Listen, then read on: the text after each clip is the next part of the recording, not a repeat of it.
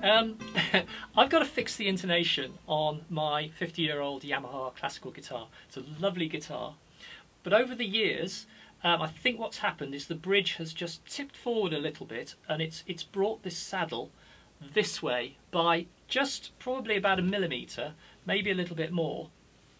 But what that's had the effect of doing is it's sharpened all of the notes at the 12th fret, or, well, in theory it's sharpened all the notes beyond the nut, but the problem is most noticeable at the octave position. Let's see if I can play this upside down.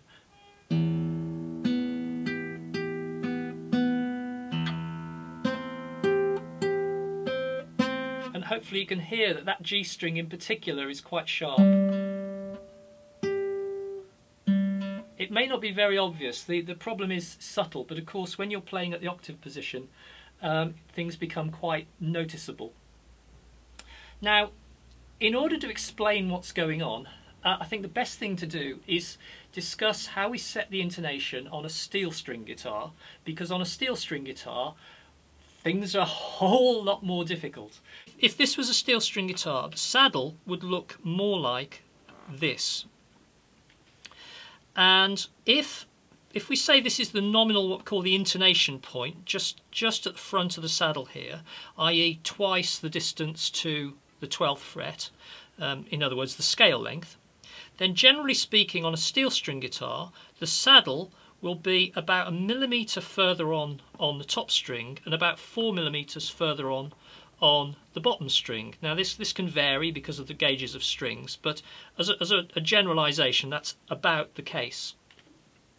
And we don't get that on a classical guitar. And why not? Well, let's consider what we're doing here.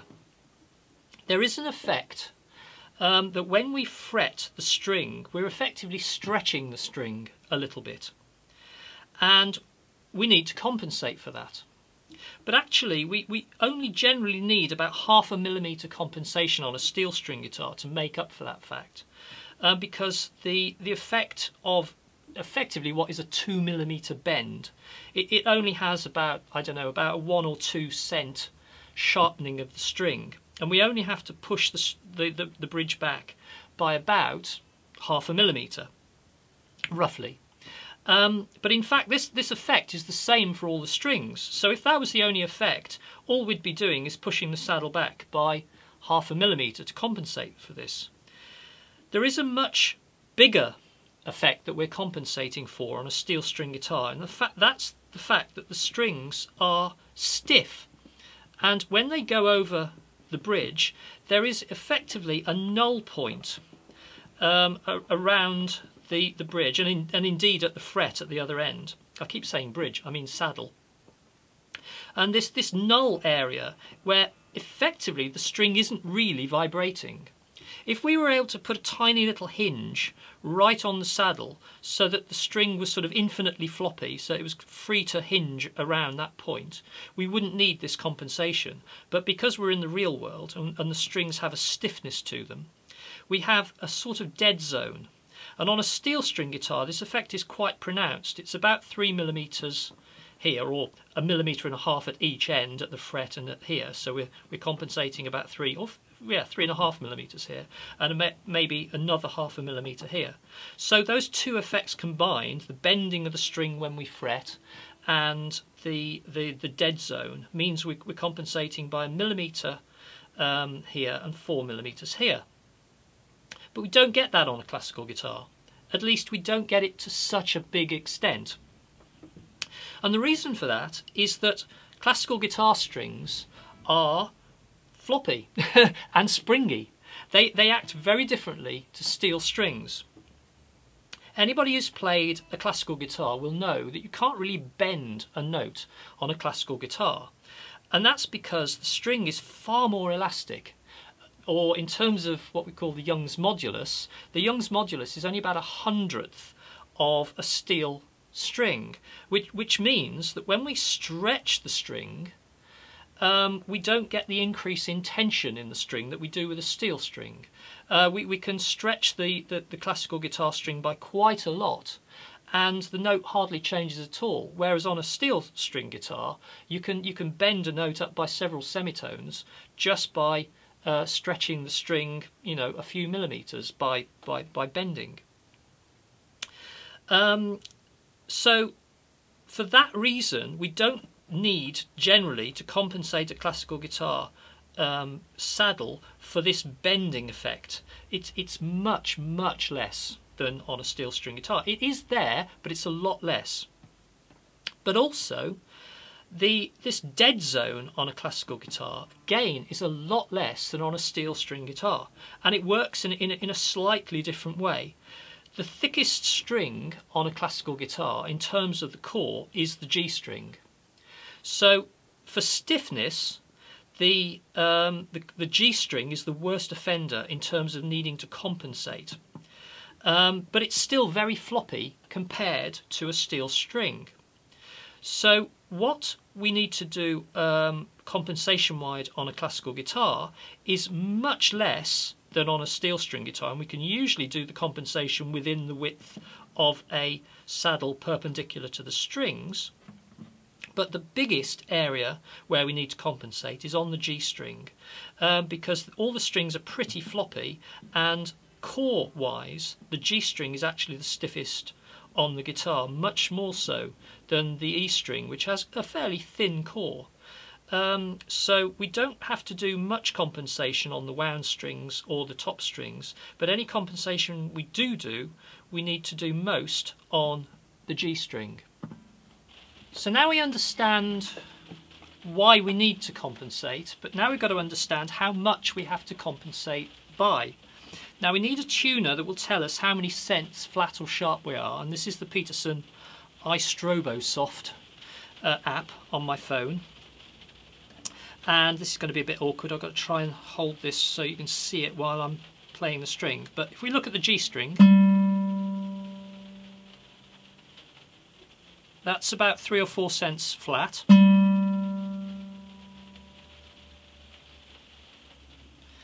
And then when we play the octave, that's 2, maybe 3 cents sharp. So we've got to compensate by about 6 cents on the G string. We've got to push the saddle back that way to flatten the note at the octave position. But how much? I brought my saddle back pretending to be the 12th fret. So we know that we're 6 cents sharp at the 12th fret. And what that means, a cent is 1/100th of a semitone. So in order to flatten the note, we need to move that 12th fret back by 6/100ths of the distance between the 12th and 13th fret. This is about 18 millimeters. So we need to move that 12th fret back by about a millimeter in order to get to compensate for the fact that the 12th fret is sharp. But of course we can't do that. We're having to deal with the saddle, moving the saddle this way instead of taking the fret back that way. So if we know that the fret has got to move back by just over 1 millimeter, another way of doing that is to scale the whole scale length up by moving the saddle back 2 millimeters that way. I hope that makes sense, because the string is doubling in length. So instead of going 1 millimeter back that way, we go 2 millimeters back that way.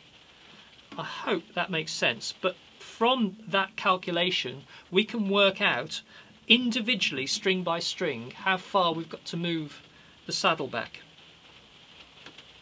Now, there's a catch, isn't there always? I have already fitted a compensated saddle to this. I created a new saddle, compensated it, and I've pushed the G string as far back that way as it will go. And in fact, I've actually pushed it further back than the rear of the saddle, because this is a 2.5 millimeter saddle in a 2 millimeter slot. I've got the saddle hanging over the back of the slot by 0.5 millimeter. So the G string is already 0.5 millimeter further back than the rear of the slot, and it's still not compensated properly. So I've actually got to move this back another 2mm in order to compensate it. So I need a saddle that is 4mm wide up top here, still fitting into my 2mm slot. So I've got to go and make another saddle, and because I don't have a blank that's a suitable size, I've got to make it out of raw bone. Should be fun. So I need to go make myself another saddle, and then I need to put it in here and see if we can get this G-string just a couple of millimeters further back, so that the G-string in particular and all the other strings are properly compensated.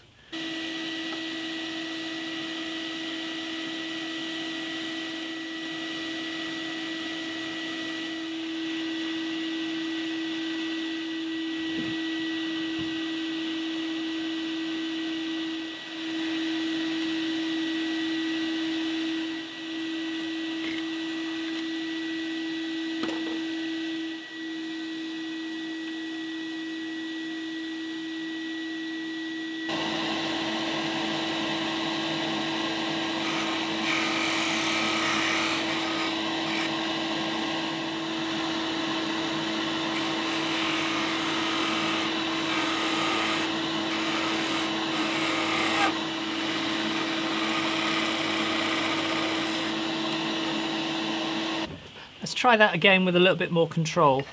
I've superglued the saddle using masking tape onto a thin piece of steel, so should have some better results.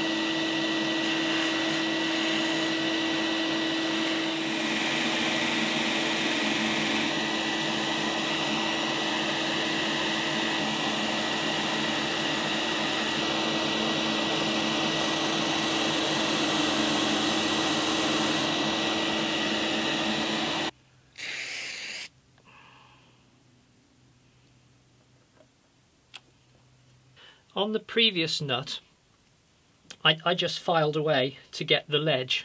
I've got to take this edge down here to create my L-shaped nut with the overhang.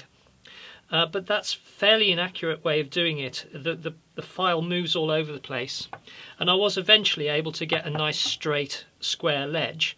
But it was very inaccurate, but that was okay because I'd got a couple of millimeters either side to play with. So I then just filed everything down to relative to the ledge I've created. I've only got a millimeter to play with here, so I'm going to see if I can cut the first part of the ledge.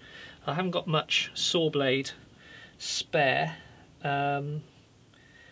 This may not work, but we'll give it a go. At least this way I might get a better edge.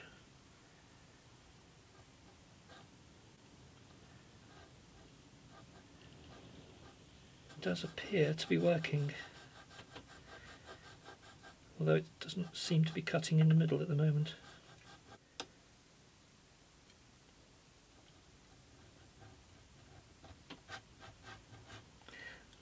This is a pulse saw. I'm just cutting on the push at the moment just to get the cut started, because there's really nothing in the middle to grab the blade. There we go.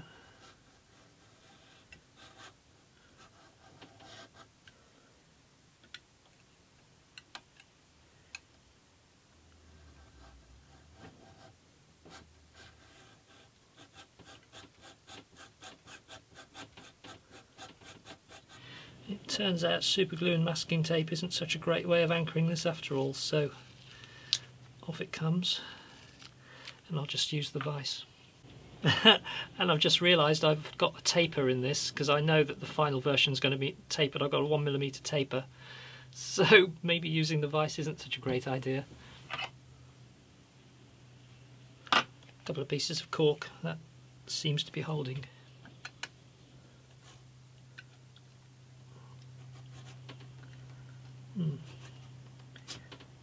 Still a bit of a struggle.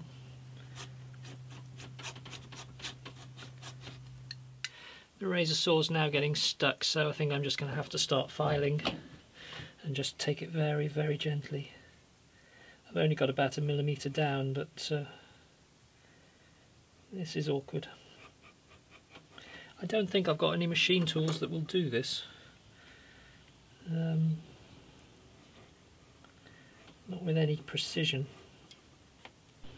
I'm going to do this a different way. I've got to take 2.5mm off, which is the thickness of these two, my square and my piece of metal. So I've set the saddle, keep calling it a nut, at the right height, and then I'm going to come in from the side and take it off that way, because then I can use the safe edge on the file to guide me, and I think that should work a lot better. Yes.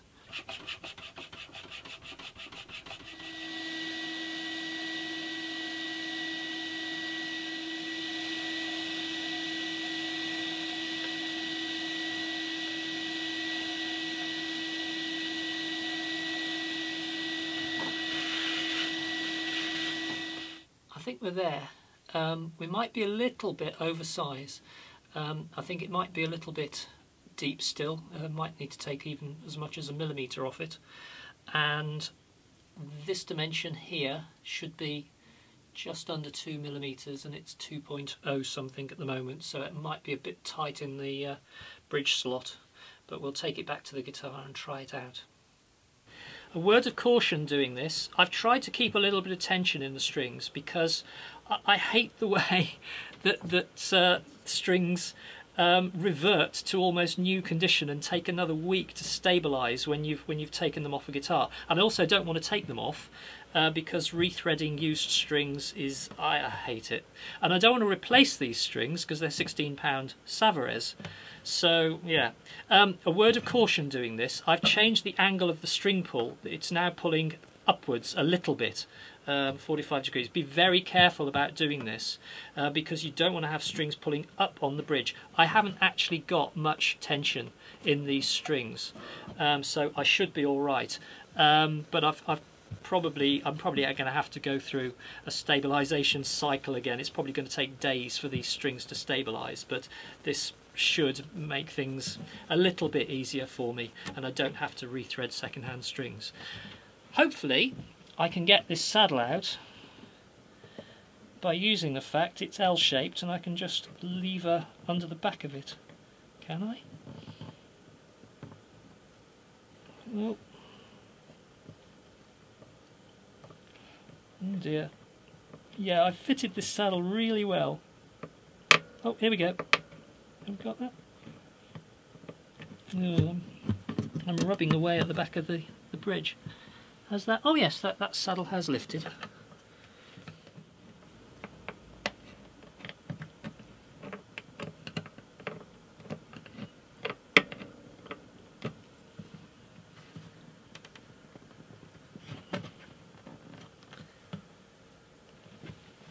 Let's see if I can slide it out. There we go.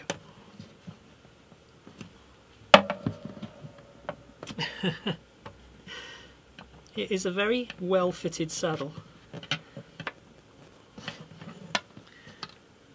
Yeah, unlike the old saddle, which was a very loose fit. Look at that. That's the original saddle, which yeah, that's not good. Right, let's get the new saddle in. Now remember, the compensation we need based on 18mm between the 12th and 13th fret is 0.36 of a millimetre per cent, and based on that, these are the figures I've come up with. This is E, B, G, D, A, E. That figure looks a bit anomalous for the D string. This is subject to error, but we have the G string at 5.2, which again seems a bit big to me.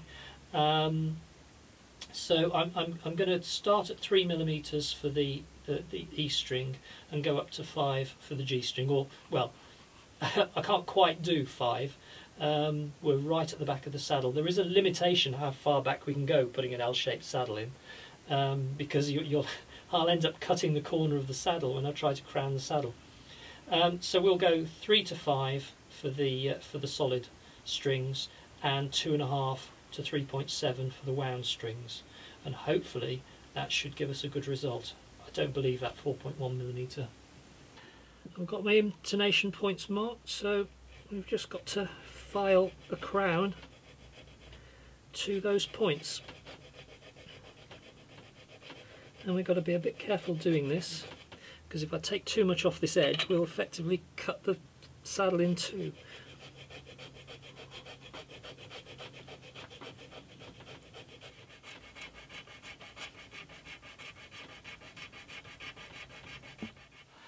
Hopefully you can see how I've left a millimetre or two of flat at the top. You can still see my little pencil marks where I wanted the intonation points. So I haven't got a sharp edge, I want it a little bit rounded. But we're right the way at the back on the G string. We're at the rear of the saddle slot on the E, a little bit further back on the B, and then similar pattern for the D, but we don't go quite as far back. We've only got about a millimetre between those two strings, the D and the bottom E. So that's all looking pretty good, so we'll just smooth everything out with a little bit of 240 grit sandpaper, and we'll try it on the guitar. It's actually 400 grit.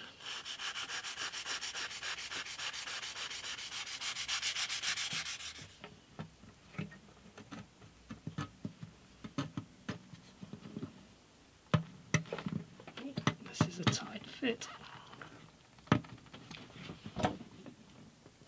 It's a little bit too tight.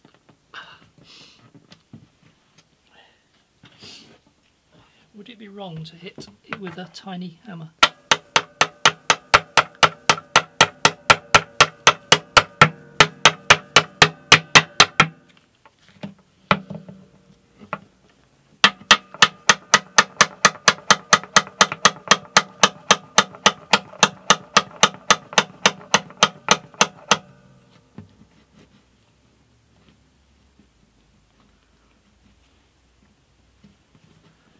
Well, the fit's good. Have I got the intonation points right though?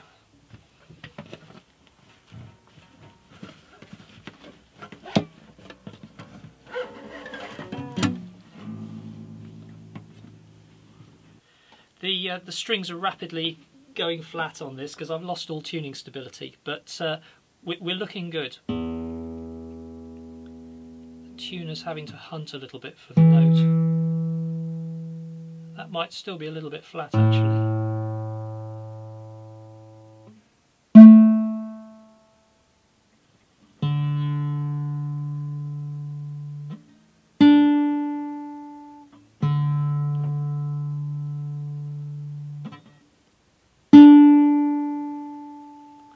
They're all within about 3 cents, although as I say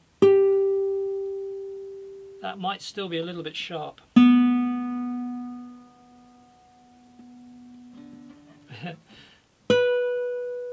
Tricky to do this.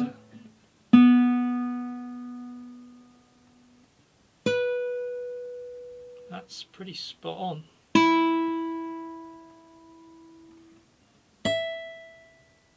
That one might be a little bit sharp. Oh, hang on, something went wrong there.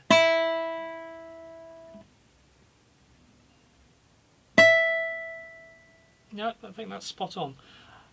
I have raised the action very slightly, about 0.5 millimetre. I have room for manoeuvre if I need to make further adjustments, and I probably will lower the saddle a bit, but I want to do a fret dressing, and I will be putting new strings on this, so I'm just going to live with this for a week or so, see how I get on with it, maybe make another final adjustment, and we're there. But I think this is the solution. We're certainly a lot closer now than than when we started out. Very close. The G still not quite there, I don't think, but I'll live with this for a week and see how I go.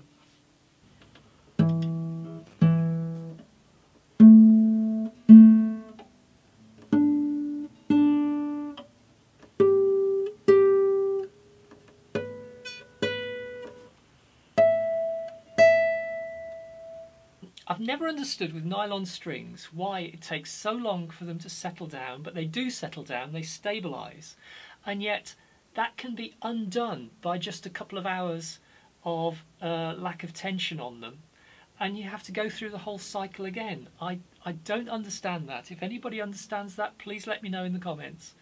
But I think we're there. I will be doing a fret dressing on this. Whether or not I film it, I don't know.